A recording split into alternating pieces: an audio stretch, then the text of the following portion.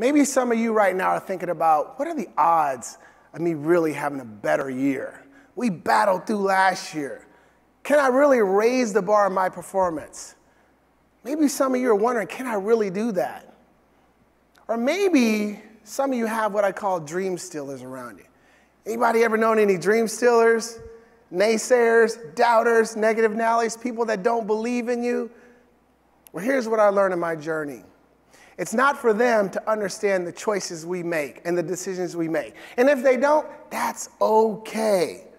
The key is we have to commit to it. And we have to understand. And let me tell you something. One of the more exciting things in life is when you prove someone wrong.